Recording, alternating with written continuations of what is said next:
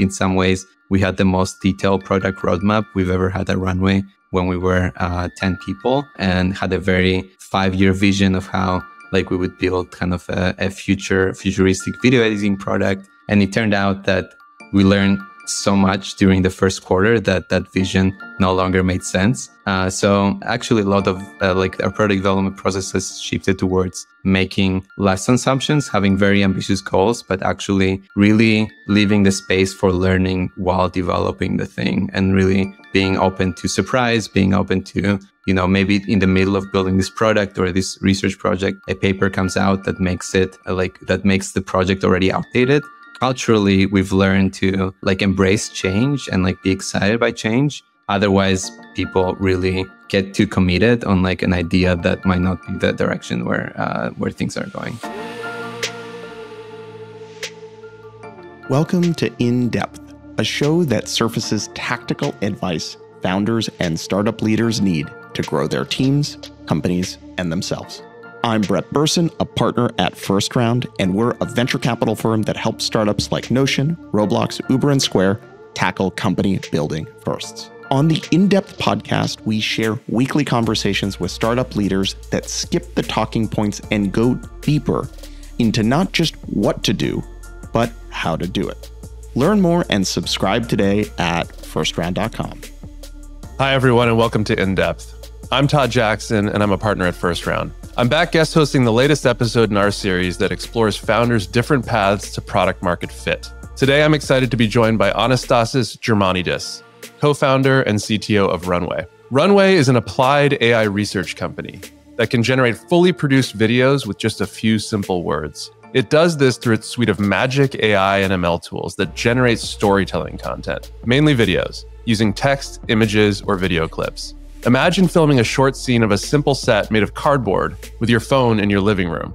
Runway can transform that footage into custom animated clips with only a prompt. It's no surprise that it's already a favorite among video editors, art directors, and amateur film buffs alike. Some big-name customers include brand designers at New Balance, Alicia Keys' music producer, and video editors at The Late Show with Stephen Colbert. The company is fresh off a $141 million Series C funding round and counts Google, NVIDIA, and Salesforce as a few of its investors. In our conversation today, we get into the weeds of what it's like to build products in the rapidly evolving field of AI right now. We start by chatting about Runway's origin story and how the co-founders' roots in the creative industry helped them get to their first 100 customers faster. We then spend the bulk of the episode talking about Runway's unique approach to designing its product development org. As a company that spends more time and resources on research than the average tech startup, Anastasis shares some critical insights he learned building different internal processes that helped enable his team to build products at scale. This episode is a great listen for founders or operators who are curious about what to expect when building an AI company, or for anyone who wants an inside look at how cutting-edge technology is being used to help transform the creative industry. And now, on to my conversation with Anastasis. Anastasis, welcome to the show. Thank you, Todd. Glad to be here. Runway has some really impressive customers in TV and film and video editing. And I know that you and your co-founders all have a shared background in film. So can you share a little bit about what you were doing before you started Runway and kind of how you all met? Yeah, absolutely.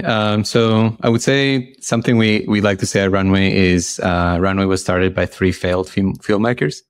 So we all were involved in film in one way or another, but we're kind of having hybrid careers, different for each of the co-founders. My personal story is I was primarily an engineer, but also an artist. And kind of I was balancing both kind of working at startups, doing kind of backend engineering, distributed systems engineering, and then ML engineering. And then at the same time, I was kind of developing my own kind of artwork. The artwork was based on kind of interactive art. So technology was involved in the process as well. But the two worlds were pretty separate. So 3 co-founders we met in art school, which is not the place where usually AI companies start from. So we met at the program at NYU that was kind of focused on the intersection of art and technology.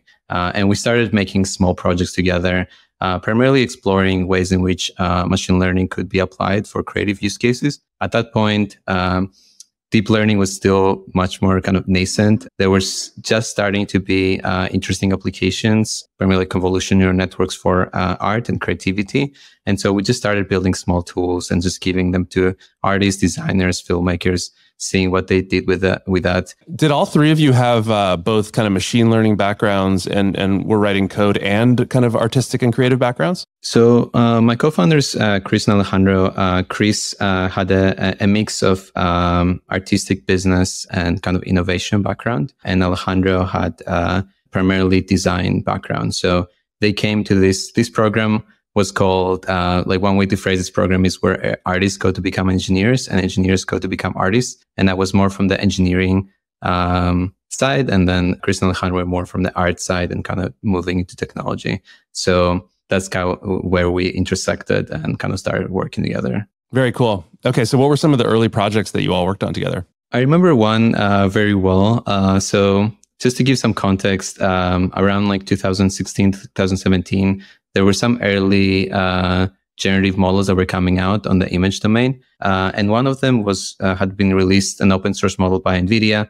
And basically, it's a generative model that was trained on actually driving footage. So it was primarily a self-driving car data set. And the main idea was you could take a very high-level map of a scene and then generate kind of almost like a street view kind of scene that's based on the map that you provided. So we decided to take this like rather like dry and utilitarian use case into a more creative direction. So we built this very simple drawing tool that basically let you create your own street view of sorts. And people started making all kinds of like weird things with it. Like they would build like giant pedestrians and like tiny cars, or like a scene that was like raining from street sign. So it was kind of an initial evidence that you could take like a lot of those models and research have been developed for more utilitarian, let's say, purposes and not necessarily creative use cases. But you could, if you view it from the right lens and you apply more like artistic or creative tools thinking around those models, you can build really compelling visual results for them. And if you give them to the right folks that have kind of this artistic motivation and creative background. And so kind of high level, that approach is what we took later on with kind of building Runway. Was the goal to make art, or was it to make technology, or sort of how did those projects that you were doing, what was the thing driving you to do them? The main goal was to explore the potential of this technology in an open-ended fashion. We were still at school at the time, and the kind of purpose of our projects was to just like, this is a new medium. Let's explore like what makes sense in terms of new interfaces, in terms of tools around this technology. There was no, because it was so early for those models to be used in that context, there were no principles of like, how do you build products around it or tools around it? And so a lot of the initial goal was more exploration. And then something we're seeing was like, once artists understood how to use those tools, they would make amazing things with those tools, but the barrier to entry was really high. So just providing that like translation layer between this technology and AI models, and the more vocabulary of creative tools and design tools that artists were more familiar with, had a lot of potential for us because it kind of unlocked this like potential energy of like creativity. Okay. And then what was the moment that you said, hey, one of these projects, we want to turn this into a product. We want to turn this into the thing that would become Runway. Like, when did that happen? So we were pretty convinced towards the end of the program that we wanted to spend kind of like after the program, we want to be involved in building tools in this kind of intersection of ML and creativity. But we didn't quite know the shape of that. What we had initially in mind was we were going to start this creative studio where we'd work with different clients and build and help them incorporate machine learning into their art projects or museum projects, for example, or like film projects. And that would be more of a kind of consultancy. But it turned out that Runway, which was originally Chris, my co-founder's thesis project, it turned out that had gotten some initial interest and traction. And so we just decided to focus on that instead of our plans to build this creative studio. So what did that project look like at the very beginning? Yeah, so the first version of Runway was a simple, I would say, a wrapper around Docker. So Docker is this containerization technology. And one of the biggest problems when using those models early on was like right now, the frameworks that people use around machine learning had become pretty much centralized, a lot more around PyTorch and a few specific choices. But at that point, it was much more fragmented. So figuring out how to actually run those models was a really time-consuming process. So the first version of Runway was essentially a model hub that allowed you to run a variety of machine learning models via Docker, and allowed you to use them very intuitively. So you could run a pose estimation model and then use kind of build a project around gestural interactions by just taking the pose data. And then, for example, you could kind of build a way to control virtual objects via pose. So it was a very easy way to use those models in a variety of creative projects via a kind of interface that was kind of simplified and did not include a lot of the kind of technical details of those models. I mean, is that kind of similar to some of the model hubs that have gotten popular in the last couple of years? Yeah, it's in some ways it was an idea early for its time, like that. I think Hugging Face Spaces or Replicate, and maybe a more modern version of that same idea around Model Hub. But for us from the beginning, even though we were taking this Model Hub approach, we were very specifically targeting creative use cases and a creative domain and like visual applications, rather than broadly all kinds of models like classification models or regression models and so forth. So for us, it was still a model hub, but like very specific to like creative use case and creative tools. And so how did that original idea kind of morph into what Runway is now? Through a lot of iteration and learning. I can walk you through kind of some of the steps that we took along the way. So we released the first version of Runway in January of 2019. And that was kind of a model hub around open source models for a variety of primarily visual tasks. So things like stylization or pose estimation or segmentation, and people could use them in all kinds of interesting ways. What we realized very early on was that people could experiment in a prototype, really interesting things with that. But the moment they really wanted to put this into production or build real projects with it, there was still that gap between what open source models could do and the specific getting the performance that they needed for their own project. And that might have been just because the model was, they might have a specific kind of style illustration that was not what the model was good at generating and so forth. So one of the biggest initial milestone was just providing the way for people to build and train their own generative models. So essentially they could upload an image data set that could be anything from, if it's a visual artist, their own illustrations, filmmakers would kind of train a model based on the storyboards, or architects would train a model based on architectural designs. And then they would generate images that were similar to the data sets that they've trained with.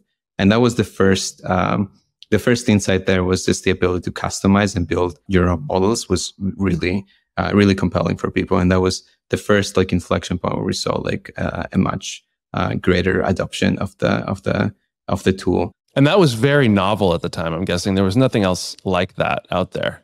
Yeah, there was no generative AI was not a term that was commonly used. And also when talking to investors and a lot of people in kind of the tech world, it was a bit of a strange concept, and kind of to some degree it was justified because the results of those models were not quite the fidelity of the results and the quality is not quite what it is today. But even earlier on, it was clear there was something really, really compelling about being able to kind of generate kind of visual content using those models. Cool. Okay. And so when did you decide to make this into a company? So that was a few months after we graduated from grad school. So it was clear to us this was what we wanted to do. First of all, we really enjoyed working with each other. We knew there was a sense that just because we collaborate so well, we're going to figure it out. And we're going to there are going to be a lot of iteration and learning and things might change a lot. But we wanted to kind of work and collaborate together on this field of creativity and ML. And so that was kind of the main motivation of building this company, and also just the belief that given the rate of progress in this field, it was clear that those methods like generative models and AI techniques would really be adopted at kind of a mass scale within the industry. Timing those things is always difficult, but we knew that there would be a point where that would happen. So we incorporated in late 2018, and then we launched the first version in January of 2019. And initially, did you have a sense of like, hey, we are building this for video editors or photographers or like a certain segment of the market? Or were you just kind of generally interested in what AI could do for creative tools? The way we approached kind of this product development process was like, how do we learn as much as possible in a short period of time? And so the early version of Run was fairly broad and included, like you could use it for a variety of different like creative workflows, and it wasn't specifically limited to video or filmmaking. And that was something that kind of emerged in terms of like how we saw people were using the platform, was that even when working with image specific models, they ended up just processing every frame of it towards like building a final video. So they were kind of repurposing some of the models that were not quite meant to be used on the kind of video context for as part of like a video creation or kind of filmmaking workflow. So basically you're saying that like people were using the early version Runway to edit like frame by frame because what they actually wanted to do was create a video or edit a video, even though the tool itself like was sort of frame by frame at that point. Exactly, yeah. And initially it wasn't really working that well for frame by frame, but just we saw people repeatedly doing that. So we like kind of realized there might be something there, and we should kind of, rather than thinking those kind of generic tools that can work with any model, let's build more video specific tools. And that's what kind of was the next iteration of Runway. Okay. So the version in 2019 launched, and it was fairly generic in terms of the use cases that supported. And then when did the sort of focus more on video start to happen? Mid 2020. We did release some model updates and some kind of minor features around video, but really the big shift towards video tools happened with when we released a tool that was called Green Screen. And Green Screen is what's called in a video editing a rotoscoping tool. And rotoscoping is the process of segmenting out a subject in a video, so removing the background from a subject or just or kind of vice versa. And that's a very common thing that kind of video editors and VFX artists do. It's one of the most time consuming and least pleasant aspects of video editing, because you basically, with traditional video editing tools, you basically go frame by frame and you're annotating the subject, and you have to kind of correct mistakes of the model. And like, it's a very, very time consuming process, but it's a necessary process, because if you want to make any effects that are only applied to one area of the video, that's kind of the first step towards all those different visual effects. And so it's a very common thing that's done in pretty much every VFX production. So as part of building Green Screen, another realization was we needed to really start doing this research and model development in-house. And we couldn't necessarily rely on existing models that were out there or small kind of minor fine-tunings of existing models. And so that was another aspect too, that was kind of a big change for Runway's kind of transforming into a more research-focused company. But essentially, Green Screen, when we released Green Screen, we saw a really big shift in like how the product was used, where before it was primarily used as a prototyping tool. It was used a lot by universities as a way to teach what's possible with machine learning. It was used by innovation groups and like R&D groups to experiment with machine learning. And with Green Screen, it was the first time that it was really used for production. And it was used by something that was like really critical to people's workflows. And it was used by folks that were not like intentionally wanting to use AI. It was not like, I want to find what's the best tool to utilize AI techniques. It was more, I just want to find the best tool for the job. And so that was a shift that we saw that translated into a big growth in terms of the user base and revenue, but really make us understand like the difference of what it takes to build tools that actually can be used in production versus tools that essentially are only being used in for prototyping. So you were already getting some attention and usage prior to Green Screen, it sounds like.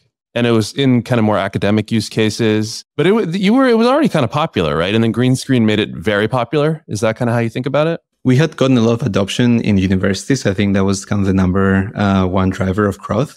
Essentially, Runway was already kind of in the first year being used in many, many different art schools. Like some of the top art schools in the world were using Runway as part of the class that was introducing art students into new technologies and AI and so forth. And so that was kind of initial use case that we found, where it was really, with the first version of Runway, it's just very easy to like try out like 30 different models, understand like kind of the scope and like a space of possibilities, and then also train your own model on like specific, like students would basically train their own models to build projects around.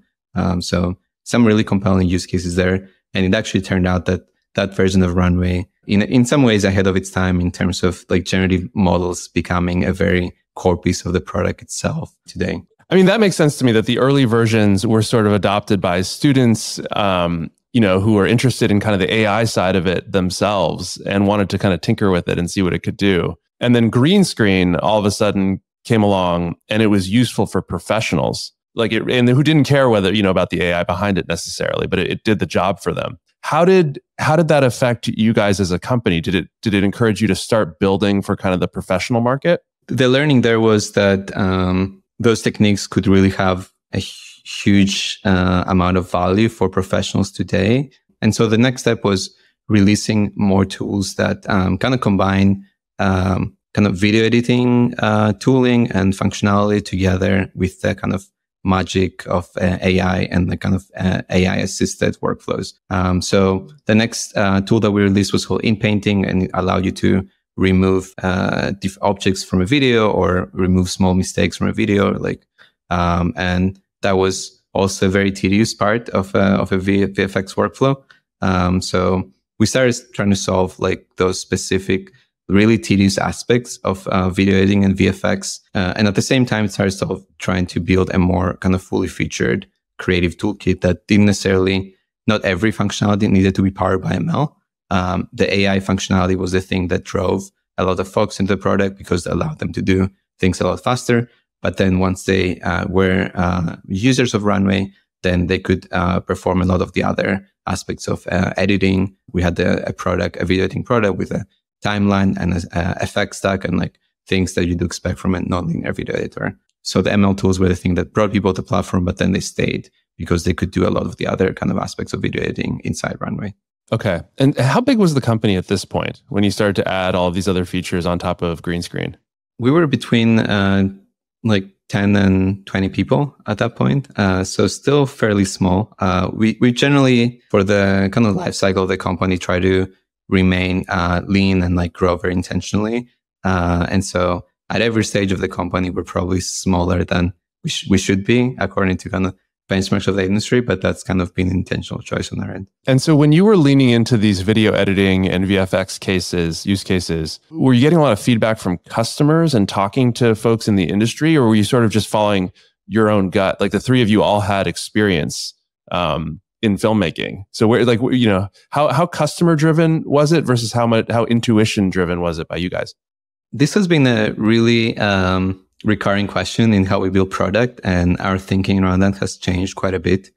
When we were building the video editing tools and those earlier ML products, we really believed in starting from the customer problem and the user problem and then solving backwards and incorporating the technology where it was needed, which sounds like a good practice in general. It's something that all companies should do. But the thing that we realized later on was because those AI models and like AI research was advancing so quickly, it was hard for people to necessarily know all the ways in which those could be transformed into products, like have a lot of value.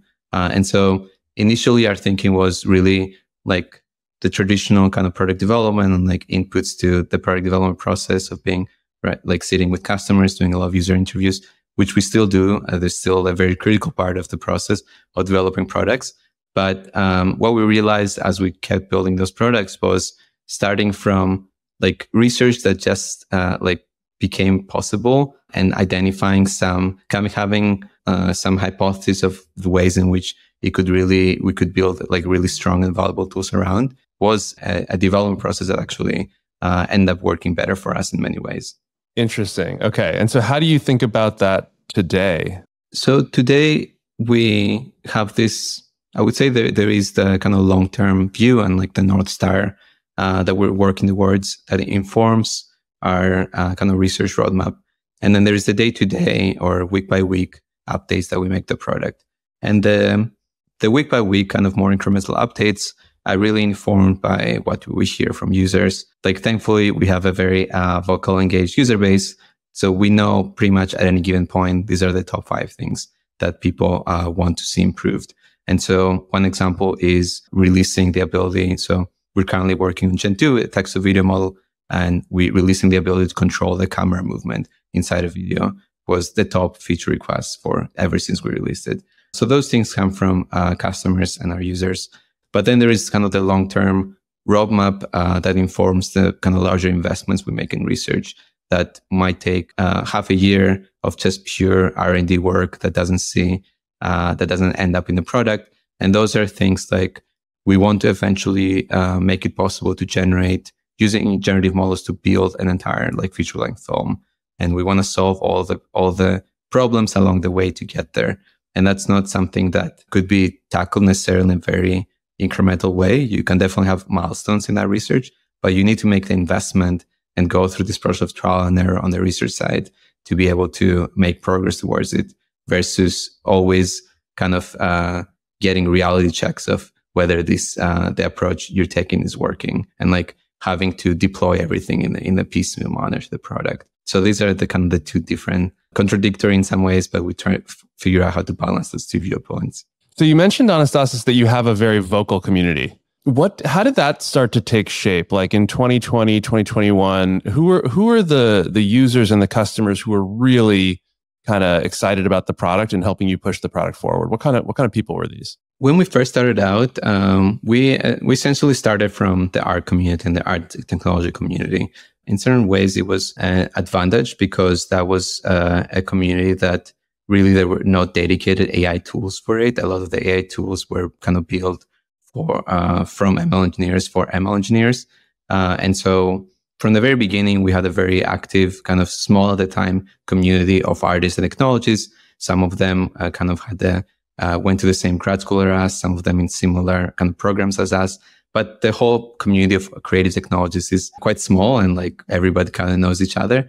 And that has been really, it was really nice because as we were kind of releasing each new feature, like we basically were getting real-time feedback, even early on when the user base was small. Not a lot of people care about what we're doing, but the people inside this small community really saw Runway as kind of the only tool that was kind of addressing the kind of the needs that they had. Is that still kind of your main vocal user base? The user base has expanded quite dramatically in the past few years. Many of the kind of Fortune 100 companies using Runway. We have individual creators to kind of small teams of creators to large companies, media companies, ad agencies. But there's also this emerging movement of AI filmmakers and AI content creators that has allowed us to kind of co-create the models and the product with them, essentially. So when we first released Gen 2, our text-to-video model, we first rolled out access to a very small group of 100 or so creators on Discord. And these creators kind of were very familiar with all the user limitations of those models and are very exploratory and know how to see kind of identify all the ways in which they could be used. And so that constant feedback and the collaboration and communication with this community has been really critical for us to fine-tune those models to understand what are the ways in which we should, as we build the products and the tools around those models, like how do we highlight the strengths and kind of guide people towards good results. And that early feedback is really critical for that. Because it's such an early space and it's almost kind of a new medium that's emerging around AI video and AI film, we really try to not just grow the product, not just grow the models, but really grow the community and showcase to the kind of outer world what's kind of possible with those models. So we've organized an AI film festival early this year, which kind of showcasing creators and like artists using AI to make short films. We're doing that again next year. We just had last weekend actually a 48-hour film festival where thousands of folks had to create a film using Runway within 48 hours, and we saw kind of a lot of amazing things coming out of that. So I'm curious. You've mentioned the rollout of Gen 2 a couple times. Like when you rolled out Gen 1, I'm curious, what are the initial things that you saw people do with it that really got you excited? And then same question for Gen 2, because I assume that Gen 2, is a lot more advanced. And I'm curious what those first 100 users were doing kind of when Gen 1 came around and then when Gen 2 came around. So we released Gen 1 in January of this year. And Gen 1, for context, is a video-to-video model. So you have an initial video that maybe you shot from a camera, and you can transform it into another video based on the text prompt. So you can, for example, shoot a video and then describe a different style for the video, like a claymation style, and then generate a video that's transformed, that maintains the structure of the input video, but adopts the style or the content that's described by the prompt. And what was interesting when rolling that out was, like, there were a lot of ways of using the model and that we hadn't anticipated. For example, we saw a lot of folks that were making basically being able to create really complex scenes and settings using like very simple materials like cardboard. So they would make a city out of cardboard in their living room, and then they would kind of shoot it with their camera, and that would become a castle or like a spaceship. And it would be really compelling how you could essentially create those really big productions from just your living room with just your phone camera. So we saw a lot of use cases around that were really compelling. People were creating some amazing results with very simple materials, or even with just 3D, like untextured 3D models. So Gen 1 became this kind of model that would be able to take some a mesh of a, let's say, building, and then be able to transform it into kind of a full kind of photorealistic rendition of that building. So what Gen 1 allowed is this level of kind of control and flexibility, but combined with kind of the creativity of the model itself. Gen 2 is a slightly different model. It's a text-to-video model. You're no longer providing an input video, but rather you're just providing a text description of a scene and get the final result. And the advantage of that is you don't even need to kind of have a driving video that you're transforming to another video. And immediately when we released Gen 2, there was kind of this really wide spectrum of use cases that we hadn't quite anticipated. A lot of them, like we saw a large number of people making short films with Gen 2, making commercials for products that don't exist, making a lot of really a wide variety of animated styles, and kind of primarily more narrative content versus with Gen 1, we were seeing really compelling, let's say, few second shots. But with Gen 2, we started seeing this kind of more larger narratives emerging, because you could just describe each individual scene, and you didn't need to find a physical world analog for each of the components of it. Right now, we're seeing people combine Gen 1 and Gen 2 in interesting ways. So they can use Gen 2 for a lot of the footage and the final output, where you don't need that very precise control. But then when you have let's say, a character speaking or emoting in certain ways, where you need that fidelity and like the level of expressiveness, you can use Gen 1 for just those pieces. So I think both models currently have their place in the workflow, and we're seeing a lot of interesting ways in which they're used in conjunction. I think it's interesting you said when you rolled out Gen 2 this year, you started with just 100 users, and it was 100 users that you talked to on Discord. How do you choose who's in that set of 100 users? Is it a variety of different kinds of creators, or is there a specific type that you focus on? In the beginning, primarily, it was our users of Runway that we already knew from using earlier iterations of the product, and we were already kind of seeing kind of some amazing things that they've done. Some of the artists had submitted and shown films at the film festival. So a lot of that initial group, it was people that we had already seen their work, that were already making compelling, interesting things with AI. And kind of we grew from there. And there's a lot of amazing creators that emerged when the community expanded and just started doing their AI work with Gen 2 was kind of the first model that they really started making projects with. But that initial group was people that kind of we had seen using kind of Runway extensively before, or making really interesting work with AI with previous models, like with image models or other tools in the past. Okay. And then how do you decide when it's ready to go beyond 100 people? Is it a quality thing? Is it a user feedback thing? Is it a performance and latency and cost thing? How do you think about that? It's a mix of all of those things, primarily quality. Even at the early days of Discord, we had a mechanism by which you could provide feedback of whether a result was satisfactory or not.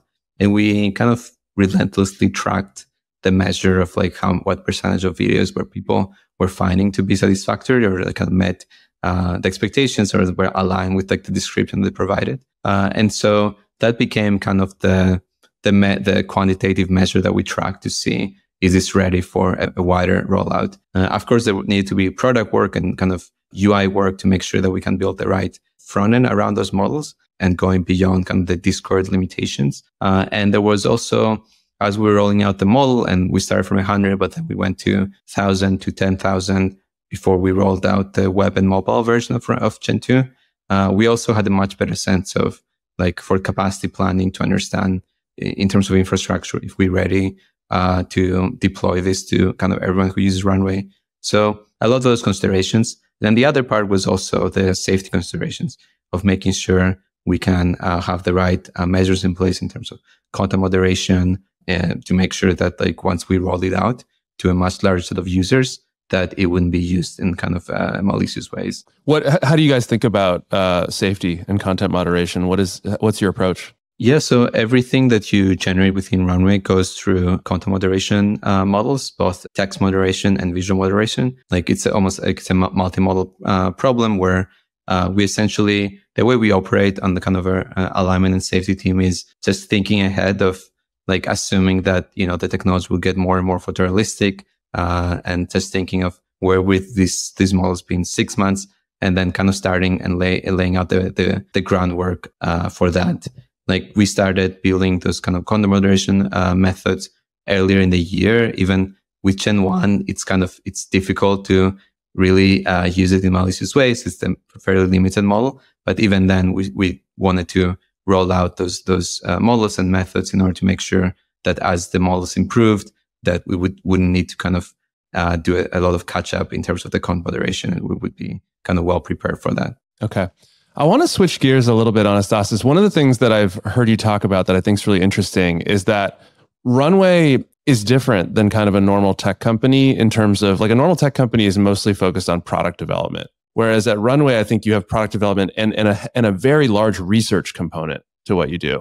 And so I'm curious, how did you think about kind of organizing both the research side of things and the product development side of things early on? And then how has that kind of changed over the years? There have been a lot of learnings in how we combine research and more traditional product development on Runway. The biggest early learning for that was initially we had kind of similar schedules in how we're thinking about developing new research and developing new product. And so we expected results, like compelling results from a research project in the span of a few weeks. And if those results weren't there, then we kind of moved to the next project. And we found that was a very, very difficult timeline to follow to actually execute more kind of ambitious projects on the research side. What was an example of that? One concrete example was when we first released Green Screen, it was merely a segmentation model. So that essentially means it tells you for every pixel of a frame what's in the foreground and what's in the background. And there is no space for in between. But in practice, you have you really want to solve this problem with a matting method, which is like, for example, if you take hair, there might be kind of intermediate, like semi-transparent objects in the frame. And we initially wanted to solve this problem and just update our segmentation model to be matting problem, because that produced better results when you kind of segmented out the subject and blend it with another background. And we initially tried to tackle this project in this kind of 1 week timelines of just, let's try out this idea. If it doesn't work, then we move to the next idea. And just we kept hitting a wall where we actually were not getting the improvements that we wanted, or we were solving the problem, but like in a very limited way. And we never ended up, when we kind of had this updated version of the model, it was barely better than the previous version. And it was really, there was no justification for actually rolling it out. So we just made the intentional choice of, let's completely separate the roadmap of the research project of improving the matting and then the regular product development process. And there were a lot of improvements we could make to the product itself that didn't depend on a better model. Just a lot of workflow improvements, or making sure that the user will annotate frames properly and guiding the user along the way. And so we, instead of having product wait for a specific research update, we let the research run for, of course, there's always a time boxing. You don't want it to run for years, but we basically give more breathing room for the research project. And when the research project is ready, then we bring the rest of product and engineering and design to incorporate that update into the product. And we found that to kind of minimize the dependencies between the two. So for a project like that, a research project like matting, you must have known that it was a tractable, solvable problem on some time horizon, right? Otherwise, you wouldn't have invested in it. Like, how do you decide whether, okay, this is going to take a long time, but we want to invest in it from a research perspective because we think it's going to be really important? Like, how do you decide whether an idea qualifies or not for that? Yeah, I wish I could say it's a fully 100% calculated decision of you never have enough data to have absolute confidence that something is solvable. But you can look at the literature to see what kind of broadly the field in terms of the level of kind of performance of other research in the field, to expect, and just develop some baselines that tell you we can at least get this level of performance. So that's usually how, when you start out, we don't want to pursue projects where there's zero precedent at all in the research world. We know that there is evidence that this approach could work. Sometimes the results of existing methods are not quite where they need to be, but we make kind of a reasonable guess that this is solvable within a specific time frame, and then invest resources to it. We sometimes don't get it right, but I think we've kind of refined this intuition and around how we kind of probabilistically assess whether something will succeed. I would say now that the research team is larger than it was at that point, we can also have more tolerance for projects that have less probability of success as well, because we can run more projects in parallel. So we always have more high confidence updates to the models and our tools, and then kind of more ambitious, high reward, but high risk projects that we pursue at the same time. But that required having a slightly larger team, because when we're a couple of researchers, we really have to have higher confidence that this will work. How large is the research team relative to the product engineering team? Is it half the size or along those lines? It's about 1/3 at the moment. So research is 1/3 of product design engineering. And do you try to keep them in sync at all? What if there's a product feature that relies heavily on a brand new research breakthrough? How do you keep them in sync? Or do you just really let them try to run independently of one another? There are some aspects that run independently, like those more long-term research projects, but we generally try to have research collaborate very closely with product and engineering. And that can take the form of research kind of consulting folks in product engineering of how to best build interface and tools around the product. And even though research projects may operate at different timelines, there is still very close collaborations in terms of deploying those models and updates between the two teams. So they don't really operate in silos. They operate together. It's just, we always have some more pure research projects and some projects that are combined research and productionized research, essentially.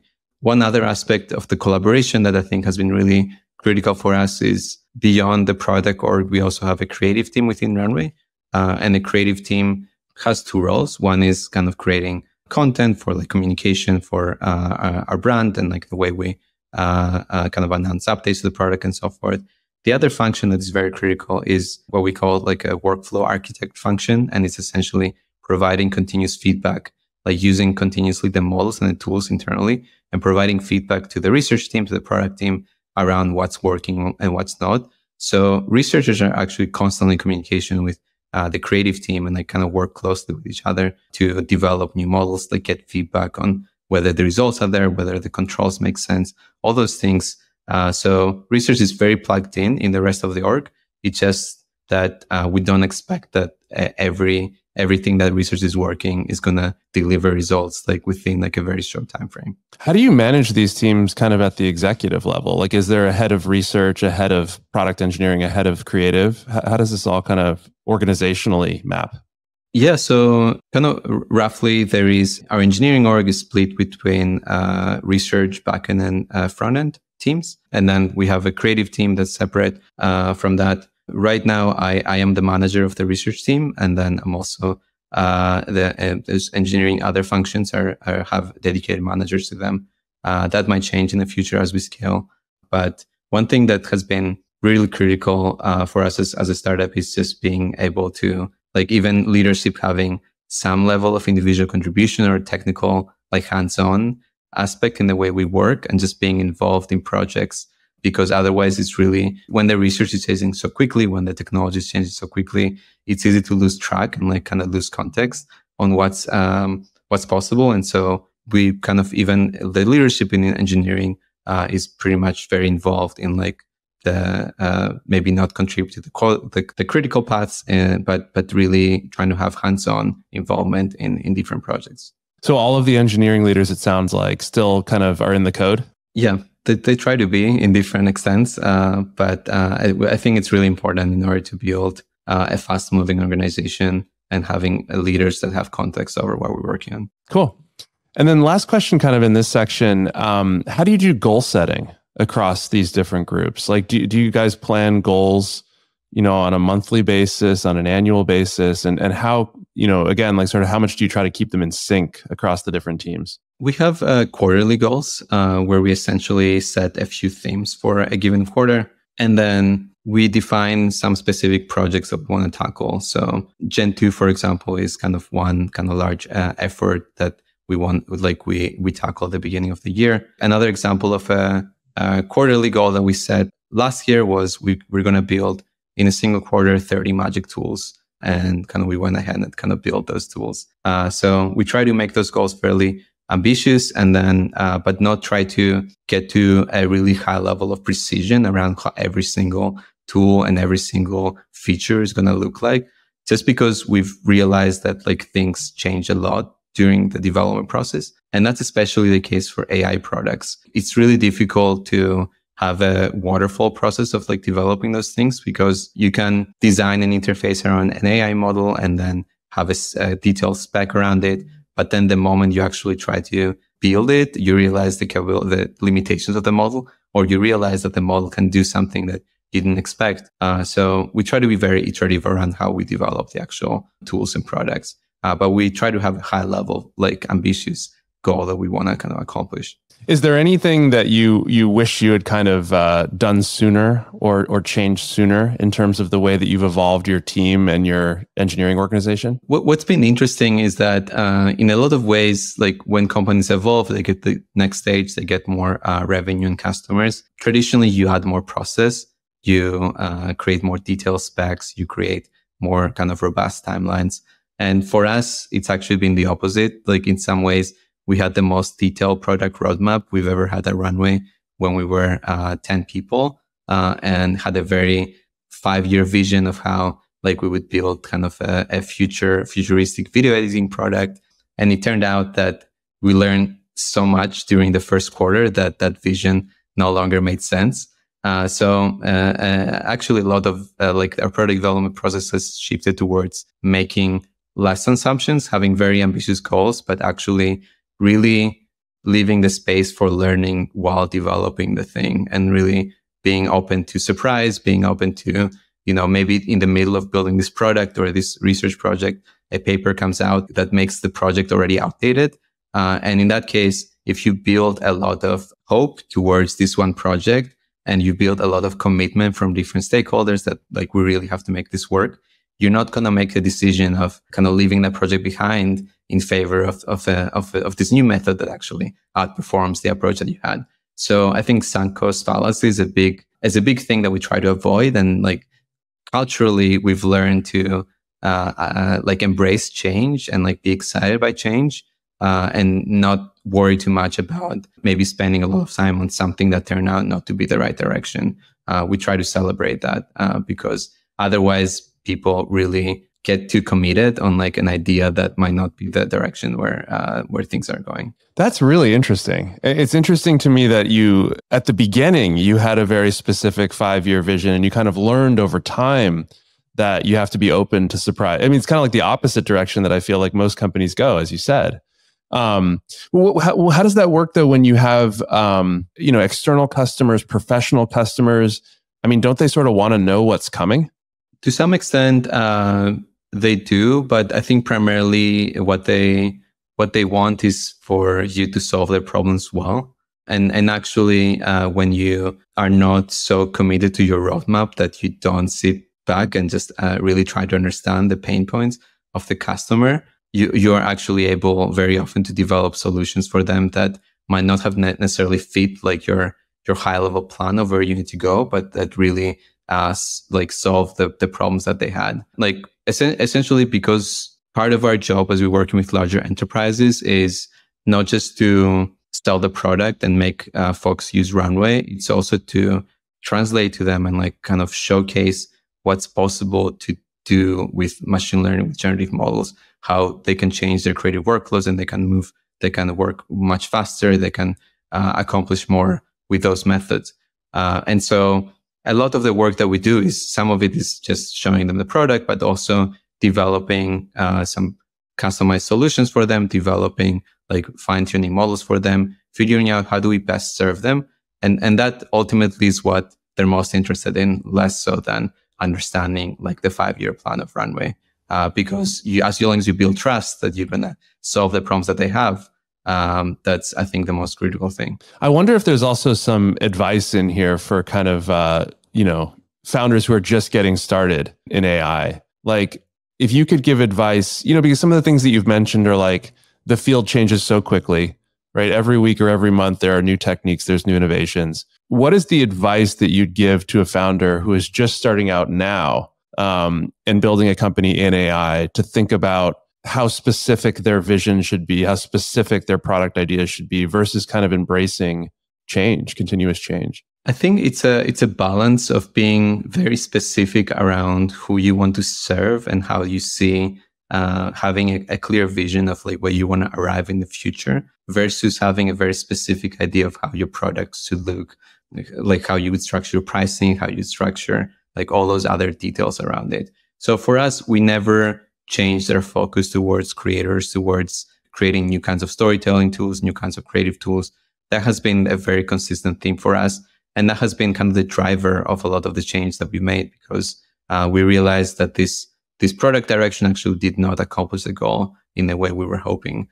So as long as that's very clear of like the specific area of focus in terms of the market that you want to solve for, or the community, or the set of customers that you want to solve for, versus being very specific around, I'm going to use this specific ML model, or I'm going to use this framework, or so forth.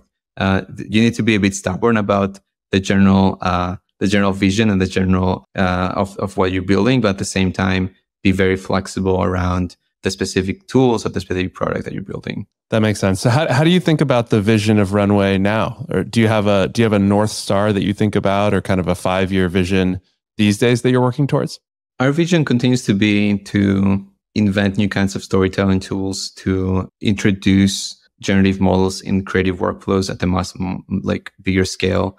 I think we're still very early in terms of the impact those models can have in the industry. There's a lot of hype and conversation around those models, but actually in terms of them being adopted in a concrete way, I think we still have a lot of room to grow and a lot of like a lot of things to figure out in terms of the tools and the interface around those models. I think we're going to move from focusing a lot on the models and the foundations to focusing on the workflows and the tools and the UIs and the specific products that we built around AI models. And that's going to be, I think, a lot of the focus for kind of the foreseeable future, for upcoming years, less so than the underlying kind of infrastructure and the kind of foundation models.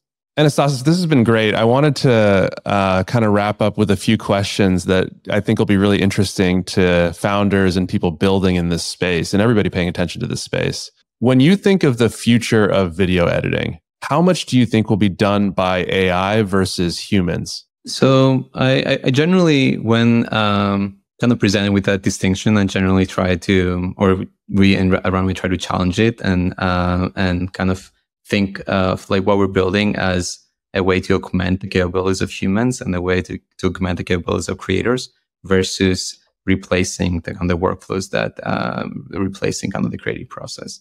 And so the way we think about content creation, kind of making art, kind of making movies and so forth, is there is a lot of aspects to this process that are particularly tedious, where there's not a lot of creative decision making. And those we could utilize AI models and AI techniques to kind of accelerate them and make them less tedious. But the way we think about our tools is, in a way, multipliers of human creativity. So it's less about, you're going to type one prompt and you're going to get a full feature-length film. It's more, you can now explore ideas for your film at a much faster pace. And so be able to see different possibilities without kind of spending a lot of resources, without spending a lot of time. That's kind of the approach that we've taken with our tools, kind of augmenting human creativity versus necessarily replacing human creativity. And we still see that today, that the best things that come from Runway and the people that get the most value out of Runway are people with a really clear vision and a very, very specific ideas that they want to express. Runway is not currently going to help you come up with ideas. It's just going to help you build those ideas faster and iterate over more ideas. Looking back, at what point in the company building process did you feel like you had the most momentum? And what do you think made that moment in time unique? There's a few moments that come to mind, but one in particular was what I mentioned earlier around building 30 magic tools in one quarter. So this is a goal that we set, I believe, early in September of last year. We were kind of working on research for generative models for a while in parallel with building video tools. And those two kind of efforts had not met in the middle because we were kind of making a lot of progress on the kind of generative image side. The results were getting better and better, but they weren't yet production level quality. They weren't yet able to be translated into really useful tools. But there was this inflection point last year in the summer where we saw that change, and we saw that those models could become really useful and you could build a lot of robust functionality around them. So we set this very ambitious goal of building 30 tools. And then that really motivated the team to really move at a pace where we had not moved before in terms of iteration speed, in terms of thinking not just how do we build those tools one by one, but how do we change our infrastructure and our development process in order to support actually building tools faster and integrating new models faster, building new user interface faster, running the kind of design, user interviews and getting feedback from users faster. So not just move faster, but also move kind of and work more, but move kind of smarter and just think about kind of the infrastructure that would enable us to actually iterate very quickly on new tools. And then finally, we've talked about advice to founders, future founders, but what is some advice you find yourself giving out kind of over and over again? Something I've realized as we were kind of evolving this company over many different stages, over many different products, over many different iterations. At each point, we had a big release and we thought kind of this was it. This was what kind of Runway would be forever. We're just going to keep growing this specific kind of product idea or this specific tool. And that never ended up being the case. It always evolved to something else. One general broad mental model that I've developed is very often when people describe their product strategy or the way they do company building, there is one specific idea for how the company will differentiate itself from other companies. And so if you look at the AI space, maybe you think your model is the moat, or the community is the moat, or the specific kind of audience that you're building for is the moat. And what we've tried very intentionally at Runway is to shift strategies in different stages of the company and just think that the strategy that made sense to grow us to this point is not the strategy that makes sense to grow us to the next point. So we never think, for example, if we take the kind of our video generation models, we assume there's going to be a point in the future where everyone is going to have a photorealistic video generation model. We don't expect this is going to be the differentiating aspect of Runway forever. But it's something that has really enabled us to grow a really robust community, to really learn a lot in a very quick period of time. But if the conditions change, if the research change, if the technology change, we can shift to a new strategy, and we're not too tied of this company's identity is tied to this specific strategy. So that's kind of one area where I think a lot of companies think of themselves as having a very clear story around why they're different from others. And I think the real differentiation comes around internal processes and internal culture, and how you can navigate adversity, how you can learn from what you're building, how you can evolve the company. Anastasis, congrats on all your success so far with Runway, and thank you for being here. We really appreciate it.